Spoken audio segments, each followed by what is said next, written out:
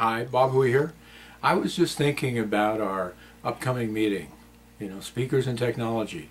We just had an amazing meeting today at CAPS with Jane Atkinson from Ontario, sharing how to become a better speaker as well as a better professional speaker and build your business. She used a lot of tips and some technology. We also saw a few things that didn't work so good, so we can talk about that. But there's a couple of things that would help. One of them would be doing a pre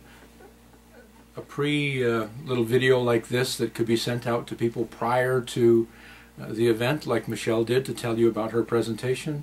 You could also do something where you could do something like this as a follow-up reinforcement or something to give people additional tips that you didn't cover in your presentation.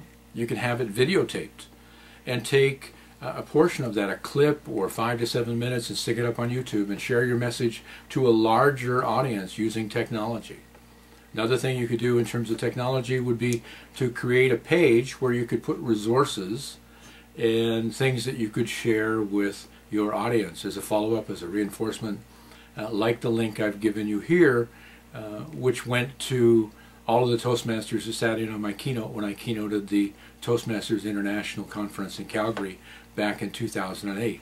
So there are a lot of things you can use for technology, not just PowerPoint, not just microphones, but you need to think about it as a tool that leverages your message and the impact of your message to your audience.